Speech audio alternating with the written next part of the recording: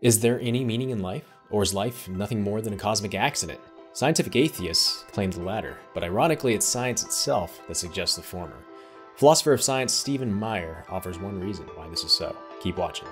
We live in what Australian physicist Luke Barnes calls an extremely fortunate universe, where fundamental laws and physical parameters have somehow been fine-tuned with just the right strengths and values to make life possible.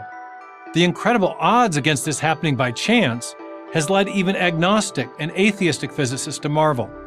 As British physicist Paul Davies has exclaimed, the impression of design is overwhelming. Atheist physicist George Greenstein expresses similar cognitive dissonance.